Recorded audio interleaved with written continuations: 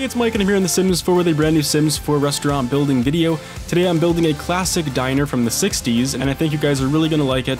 Someone on my channel actually recommended that I do a 15 by 15 challenge, and this is actually my 15 by 15 challenge. But I found that 15 by 15 is actually quite a big space, so I thought I would try and go smaller. So I actually did a 14 by 8 rectangle, and then I added just a little bit, to like 10 more squares onto it. You see right there, there's 4 squares in the front that are coming out, and there's also 6 squares in the back that are coming out. Just kind of little areas of a section coming out of the build, just to add a little bit of dimension to the rectangle, so it's not just a rectangle. But it's still under 15 by 15. The square footage of a 15 by 15 build is actually 225 square feet, and in this build you actually only have 122 square feet, so we're still 100 square feet under the limit of 15 by 15. So this is quite a small build. It's my smallest restaurant ever, and I think it's one of my smallest builds ever in The Sims 4. I tend to build very large buildings, so this one is going to be quite manageable for a lot of you guys who are just starting out with The Sims 4 and want to maybe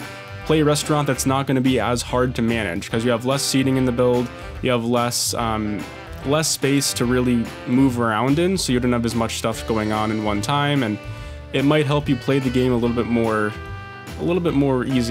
easier, I should say. But now I'm currently doing all of the roofing on top. It's all the traditional curved diner roofing that you would see in a lot of 60s diners back in the day. I like how it turned out. The roofing on the corners didn't turn out perfectly fine, but it looks pretty good. It doesn't match up perfect, but it's pretty close, and I like how it turned out. And overall, this build, I think, looks really classic in the end. It really comes off, the vibe of it really comes off exactly how I hoped it would, and I guess this is kind of based off of a lot of those old school train car diners that you would see. Of course, a train wouldn't be this wide. It's a little bit too wide to be a train car, but it still looks pretty good, and I think it definitely has that retro feel. Of course, you have that classic checkerboard black and white floor, and you also have some classic red booths going along the right and left side. And here's actually where the kitchen's going to go. Now, I tried doing my best at a classic diner kitchen area, where I actually did do an open kitchen here with 2 of those chef's tables. I was going to do 2 of the L chef's tables, but then I realized that you can't really connect. Since the chef's table only has a right angle, you can't connect one to another one. So I wish they would have given us like a left angle and a right angle.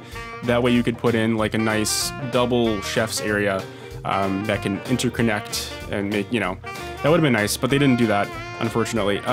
Putting in some tables here as well, just kind of getting the layout of the build a little bit more squared away here. I didn't get a lot of tables in. I only had like 4 full-size booths, and then you have the 2 L booths, and then you have a few standalone tables, but then you also have this really nice long bar that I'm putting in right now.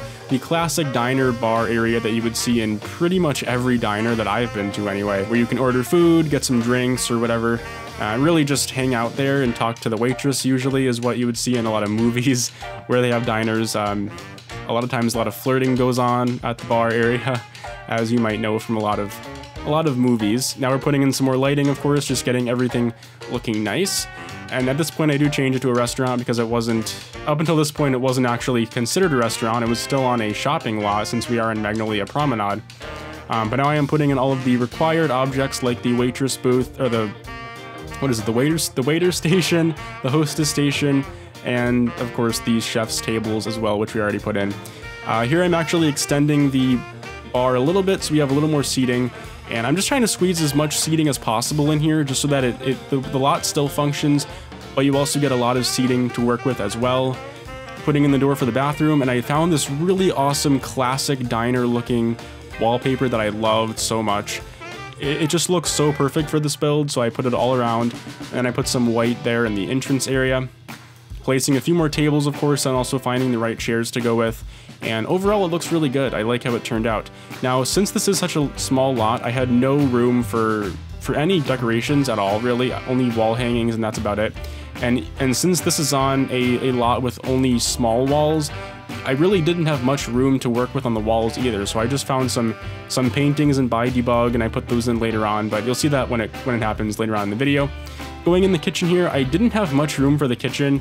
This is basically just kind of like a back room of the kitchen, where I just put in the shelving with the food on it, and I also put in a fridge, and that's basically it. That area is mainly just for access for the waitress or the waiter to collect the food on that side, because like I said, I would have done two of the chef's tables, two of the angled chef's tables, but since they don't have a left angle, I couldn't really do that.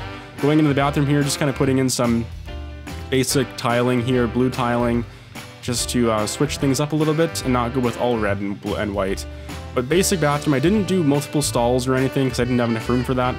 I literally just did one toilet, one sink, and a plant. That's literally all that's in here.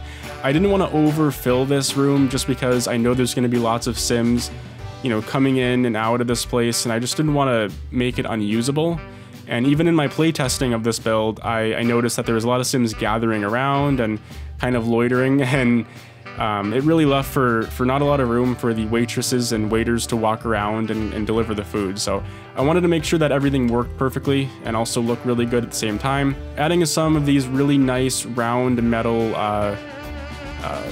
columns, which kind of look like chrome columns almost. They're not really chrome in The Sims 4, but in a lot of diners that I've seen, they have all these chrome accents around the build or around the restaurant, and I wanted to do that here as well. So now we're going outside doing some landscaping. I will be going back in the build a little later on to do some final touches and also add some condiment bottles and also some menus and also other decoration objects around the build, just to finish it off. But for now, we are going outside and doing some of the landscaping. Just did some basic landscaping here. Didn't want to go too crazy with it, obviously. Just kind of putting in some flowers and also some bushes and whatnot, and also some benches as well for your Sims to sit down and relax after they eat at the beautiful retro diner. I also stacked up the plants a little bit here as well, just using the move objects on cheat and also using the scaling, or not the scaling, the raising and lowering tool by using Control plus 9 key and the Control plus 0 key,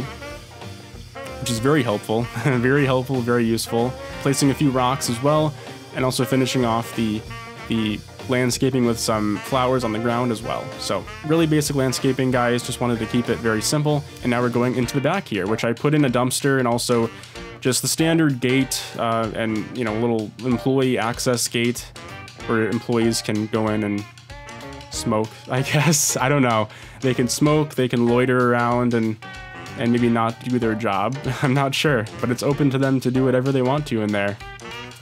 Wink, wink. Adding a few of those little pea bushes from Get Together, which is kind of funny because whenever I put those in a lot, I always think, oh, those are the pea bushes. So you might see some Sims going back there just to take a piss, which it's kind of funny. I guess it makes sense though, considering we only have one bathroom in this build, a one toilet, one stall bathroom. So I guess that's kind of useful if your Sims or if your restaurant's very overloaded one night and your Sims have to do the duty and go outside maybe and just kind of use the bushes instead. Why not, you know? Putting in a few more plants back here, also a tree as well. Just finishing it off, and I'm going to also put in some lighting. Now, I really wanted to put in some neon lighting outside, and The Sims 4 doesn't really have any good neon lights, like standard bar lights, and I used these at first and I thought they would look good. Then I went into live mode and I tried to color them red and they didn't really look that realistic. Like, it didn't look like actual neon. So what I did after that was I found these really good bar lights, these, like, you know, horizontal bar lights in the game that I wasn't using, and I scaled them up a little bit and it made a perfect neon light that looks so realistic and it's seamless. Because you can see right there that you can actually still see the gray accents on the lights that, you know, signify that it's not one piece. But you're gonna see very soon that I do change that and I add some really great looking lights, and you'll see at nighttime this restaurant just looks so awesome. The whole outside glows bright red, like a typical diner would have, all the bright neon strips. So I think it looks really awesome, and I'm sure you guys will enjoy it as well. Adding in some sidewalk pieces here as well, and just kind of putting in some final plants.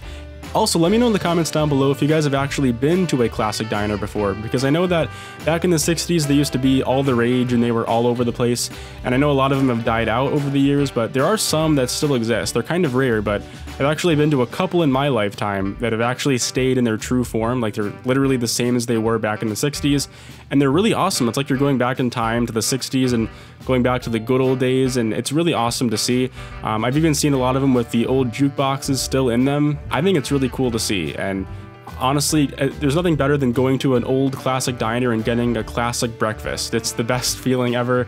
It's the coolest experience ever, and I wish that all of you had the chance to experience it as well. But let me know in the comments down below if you guys have actually done that yourself, and if you enjoyed it, and what your favorite thing to get at a diner is. Now we're inside adding in some menus, also putting in, actually fixing the plants, because a lot of them did come into the build a little bit. Adding some condiment baskets. Those actually look really classic diner-like, so I put those in. Trying to find some paintings. Now, no paintings actually really work from the game, so I go into buy debug here and I find some cool-looking paintings from the new Dine Out pack. A lot of these are actually the new experimental food options that are in the game. They're not really diner-esque looking, but they're good enough for what I'm going for. You know, obviously, I didn't really have a lot of choices, considering the fact that the size of the walls is so small and I only had one square spaces to work with. But overall, I think it looks pretty good. Adding in some neon signs as well, just because that looks so diner-like, very classic looking, so we're adding those in. I wish they had more neon signs, because they only had like one Mexican restaurant neon sign, and they had like a fire neon sign, and they also had the cafe neon sign. But you know, it looks pretty good. I put in the bakery one as well, just kind of filling it up with some classic looking objects. I also put in the shades, which are kind of bland, but I guess they're better than not having shades at all, so I put those in anyway. Putting in a few pictures on the wall as well, and also a few more salt shakers and other little objects to put around the diner, and some final plants as well, just to finish it off. And we are just about done here, guys. Thanks for watching, and as always, don't forget to download this build on the gallery for free. Those are actually the awesome neon lights that I put in. They look so realistic,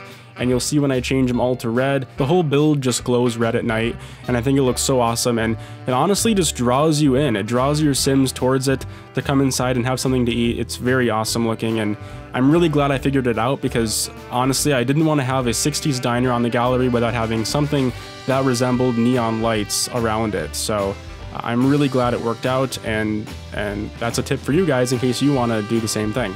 Adding a few more lights, and that's basically it for this video, guys. Thanks for watching, and please enjoy the rest of the video.